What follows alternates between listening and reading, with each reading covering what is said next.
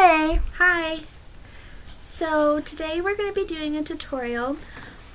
It's like a little puffy paper origami heart, and they're really cute. We found a tutorial online, so we're just recreating it.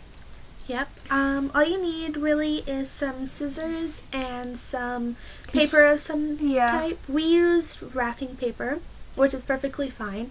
The thinner the paper, the longer, I'll show you the dimensions, but the longer your strip of paper will have to be, the thinner it is. But if it's thicker, it'll probably, you'll probably just need a shorter piece. So you can use construction paper too. Yeah.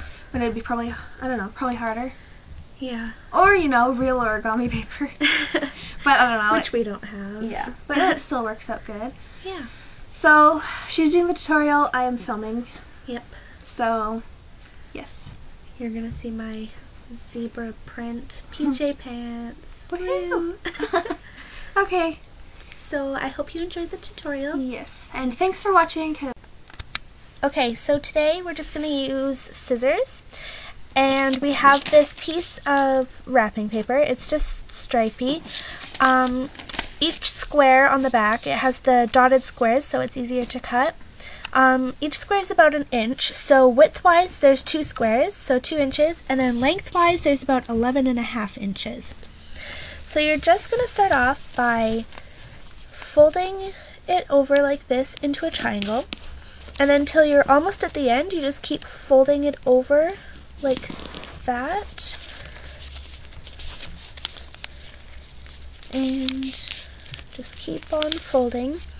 If you had like pink paper or something, pink wrapping paper, it would be really cute for Valentine's Day. We didn't have any, so this is just some wrapping paper that we found. And you go like that, and then there's about 3 inches at the end, and I'm just going to cut it off like that, and then I'm going to cut a triangle off there, just so that when you fold it over, it's inside, because you're going to take this little flap here and fold it, tuck it in there, like that, and then you're just going to take it and kind of push it in at the top, make a dent. Yeah, it's kind of lopsided, but you're going to take your scissors and cut the edges, or the tips, and round them off.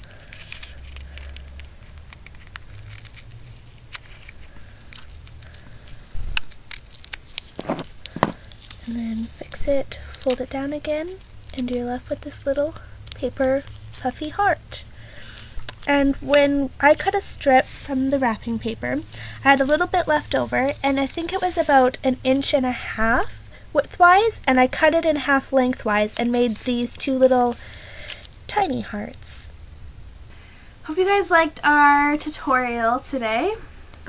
If you decide to create it, you should do a video response and show us how it is. Especially it's for Valentine's Day. Yes, because I mentioned in the tutorial that it would be really cute for Valentine's Day. Yeah.